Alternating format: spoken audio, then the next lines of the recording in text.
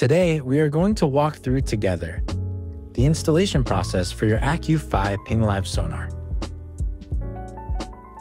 First, we'll walk you through how to install your transducer using the shaft mount method.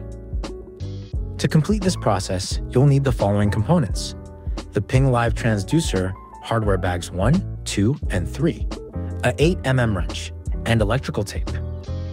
Let's begin by preparing the mounting components. From bag 1, locate the AC mount and rubber liner. From bag 2, find the D-mount rubber liner, the 4 bolts, and the hex key.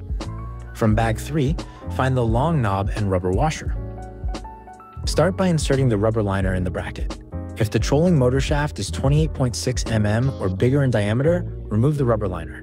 This ensures a tight fit and reduces vibration. Since our shaft is bigger in diameter, we have to remove the rubber liner to ensure a snug fit. Next, make sure to align the bracket, ensuring the letter A and the arrow are pointing upwards.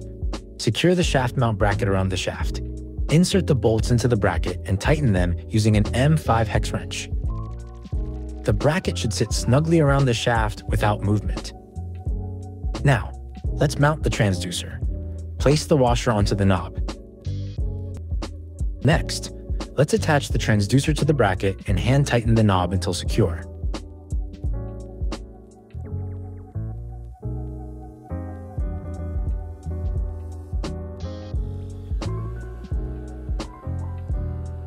Make sure the cable does not contact the propeller, is away from electrical wiring, and will not get pinched when stowing or deploying the motor.